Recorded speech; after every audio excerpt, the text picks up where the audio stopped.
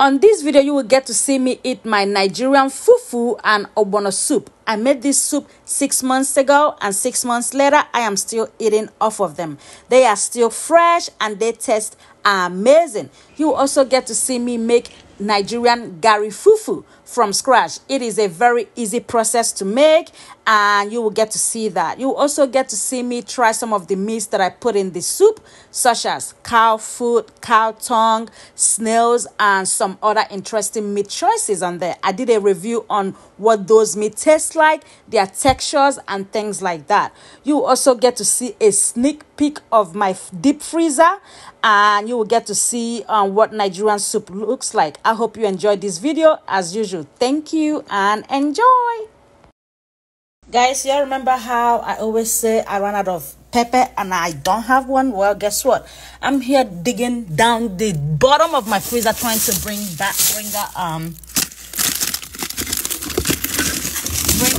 bring out like, you know, frozen soup that I made 6 months ago. Y'all remember the ones that I made in batches?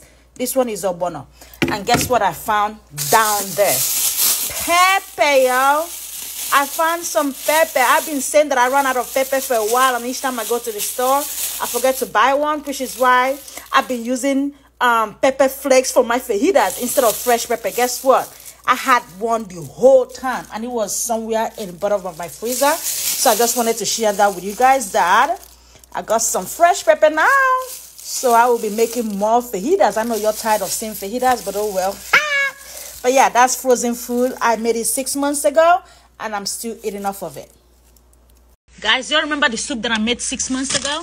I'm still eating off of it. I still have some plates left. This one right here, ogbono soup. I have like 2 plates right there.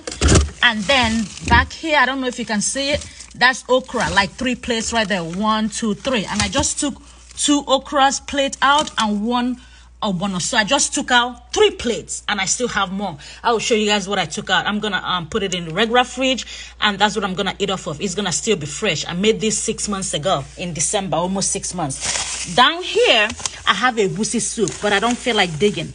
It's underneath here somewhere. Oh, can you guys see it? It's right there. Can you see it? Can you see it? Can you see plates right there? Yes. Oh, I don't feel like digging, but it's in there. So I moved some stuff around, so I'm able to get to the egusi part. So I moved some stuff, the ogbono, and the okra is down there. Now I'm able to get to egusi. That's egusi right there. Egusi soup. I'm gonna take 2, so I don't have to go through this again. I'm gonna take 2 that can put it on the outer surface. That's egusi soup, frozen egusi soup. I made this bad boy 6 months ago, in December time, almost 6 months ago, and they're still fresh. Once you put it in the microwave, let it defrost, put it in the microwave, and it's gonna be fresh, and you can make your fufu and eat it. Y'all know how I be. I don't like cooking all the time, so when I cook, I make stuff in batches so that I don't have to be cooking all the time. So, and when I make it in batches, depending on what the food is, I can eat off of it for 6 months in this case. Peace out. So after taking 2 plates of egusi, let's see if I have any more egusi left. Yes, I still have egusi left. Looks like I have maybe 3 down there at least. So 3 egusi, 3 okra, and 1 ogbono soup. So what, 7 soups I have left, and I made this bad boy 6 months ago, and I'm still living off of it. That's how I do it. You guys don't judge me and be like, oh, you still eating off of food that is old. Please don't judge me, okay? This is just something I do, and I think it's common in a lot of African family. We make food in batches, especially our native soups, and put it in the freezer and just eat off of it. And guess what I found down there? Ha! Found some popsicle. So that's good. So I'm putting everything back. As you can see, I have a lot of meats.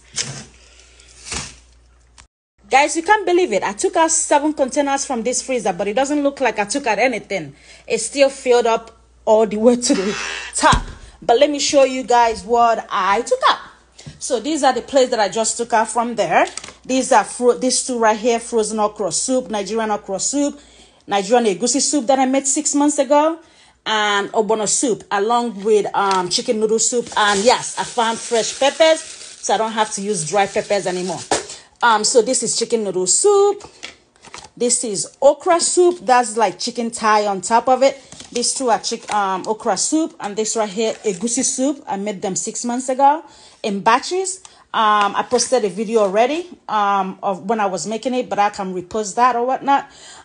This right here is ogbono soup. Y'all remember I used snails.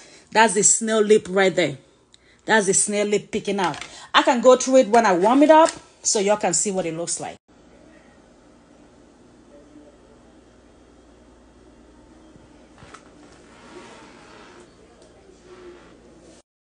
Guys, these are the soup the next day. As you can see, they are now defrosted. I'm gonna show you an example. You see how you can easily put a fork through it? You see that? That's an example. That's okra soup that you saw. And this right here is ogbono soup. I made all of this.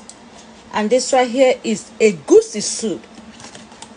And the last one right here, chicken noodle soup. As you can see, this one is not even fully defrosted. But I brought them out yesterday, let them sit off until the evening time, and then I sat them here in the sink, and then during the evening time, I put them back in the regular fridge instead of the freezer. That's why some of them are not all the way defrosted, but that's fine. The microwave can do the rest. I could have easily put it in the microwave when I brought it out, but I had the time. I'm like, you know what, let me defrost it instead. Now I'm making fufu.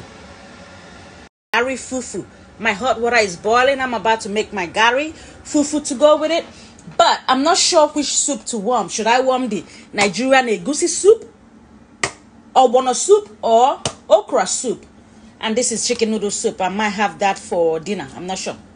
But anyway, this is my plate that I brought out to scoop some to put in the microwave. But I'm not sure which one to scoop from. Maybe I'm gonna start with, what am I craving for? I don't even know. I just know that I want to eat fufu, garri fufu, but I don't know which soup to choose. I have so many options, but I made this bad boy, yeah.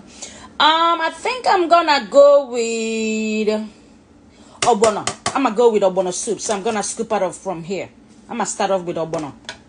So good.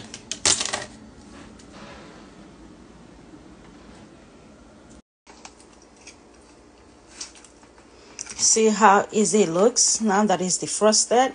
If you didn't have the time, like let's say you needed the food and you brought it out from the freezer, you don't need to like wait for it to defrost. You can just put it in the microwave and it should defrost like in the microwave, just like regular food.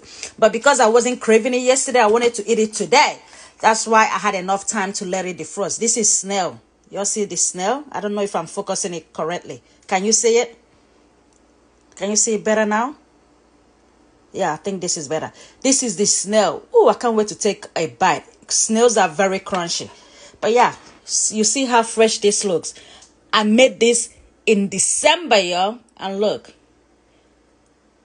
Almost 6 months later. Or maybe 6 months. And it still looks fresh. All done. Just scooped out some. Microwave it goes. All right, let's cover that up. Let's cover that up. I need to put away these clean dishes. Let's cover that up. All right, let's see. We can start off with 2 minutes. Now I'm gonna cover the rest. This is gonna be my second eat. So I like to when I'm putting this in the freezer, I just put a lot of soup in here. It doesn't matter how many times it's gonna last me. I just need to create space in the freezer. So I just put a lot of soup and I just scoop from it. So today it looks like this one. I could make this one last me 3 times, but I haven't had it in a while. That's why I scooped so much soup. So the next time I'll be eating this. So it's gonna last me 2 times, maybe 2.5, because I might have some left from there. But anyway, so these are gonna go back in the fridge now, and I have food for the next week or so. This is chicken noodle soup. But yeah, came from the freezer. Still living off of the food that I made months ago.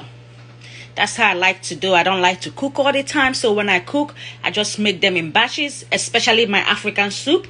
and just eat off of my freezer. You already know.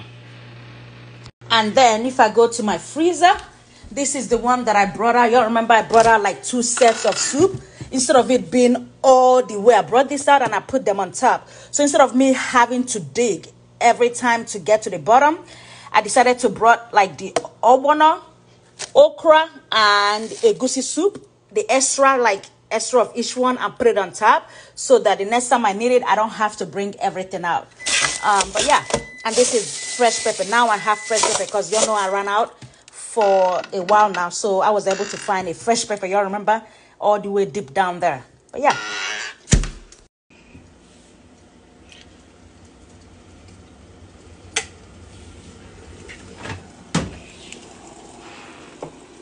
I'm about to make fufu, Garri fufu.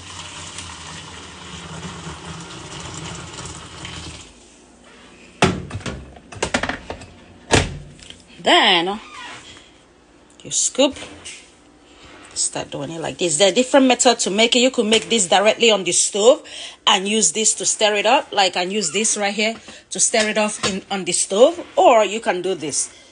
So it's different ways to make fufu. This one I like because this one is so easy. You just put hot water and start scooping Garri. So this is so easy to make. Fufu, Garri fufu. There's different kinds of fufu. This one is my easiest one because I can make this one easily. I just need hot water and I'm good to go. And then stir it with your spoon. Making Garri fufu, hot water and your Garri. That's how you make Garri fufu. And then use a spoon and stir it up. Now that there's no more water, to get rid of this uncooked one, you see there's no water on here and you can see it's dry. To cook it down, then you use your remaining hot water and put on top so that the top part will cook. You know what I mean? And then after that you use spoon. You use spoon. You use spoon, and then I can do it with holding my camera, but you use spoon and pretty much mash it together, twist it, and it will be done. Your fufu Garri is ready. That's it. I'm done. You can see I have twisted all of it. Again, I can't do it holding the camera. That's it, your fufu. So you twist it like this, like you're making mashed potatoes. You know what I mean? To get all of them to mix up, you know, like you're making mashed potatoes. Ow! It's hot. It's hot. Be careful. It's very hot. It is very hot. So that's it. You're done mashing it. As you can see, now they all look mashed up together. You see what I'm saying? This right here is Garri fufu. Now, Garri fufu. This is what it looks like. The raw form of it, and you make it using hot water, and it looks like this afterwards. But this is what you use to eat your soup. This is Nigerian Garri fufu. But yeah, don't say I never teach you anything about Africa. But yeah, I already posted how to make it. But this is what it looks like after you're done making it. It's very it's almost like a mashed potato, but a very thick mashed potato. That's the best way I can describe it. And you use it to make eat fufu by doing this. Do this, and then you dip your soup and you eat. All right, bye.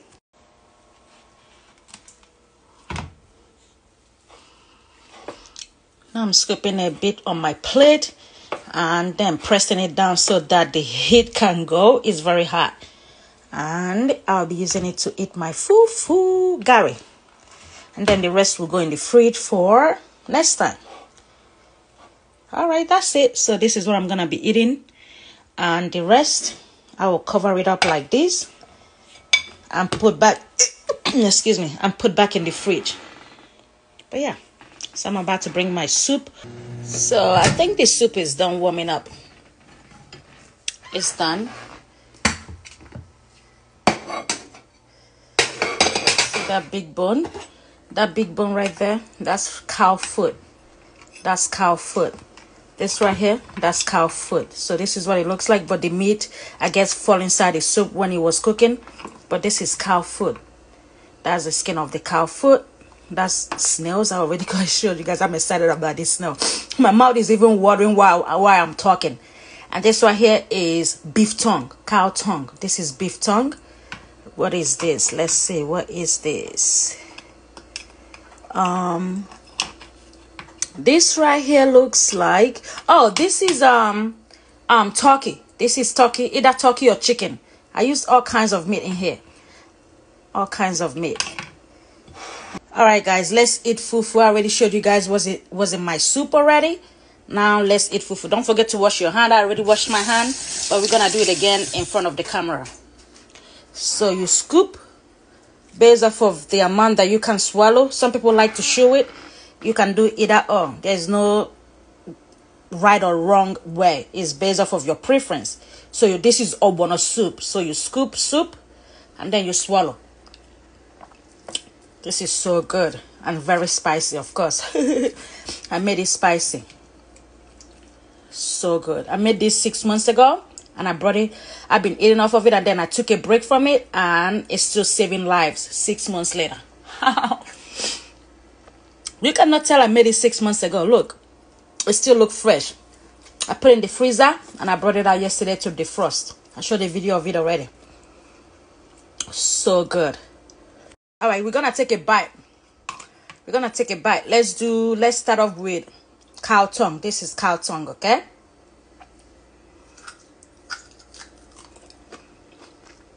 Just like beef.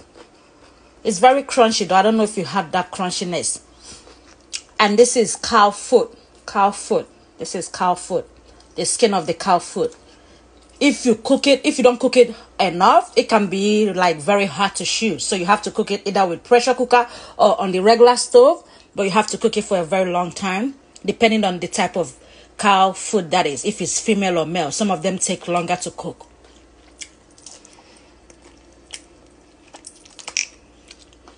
You see the skin? I just took a bite of it. It's a little gamey because it's the skin. You see the collagen right there forming. Let's see. Oh, the snail. Let's do the snail. The snail. Let's take a bite of the snail.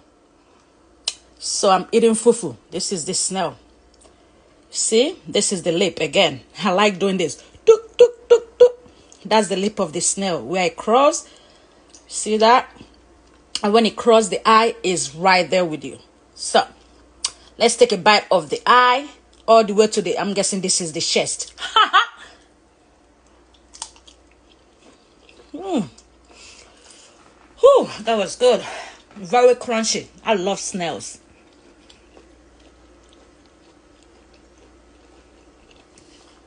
I think that's all everything in my soup.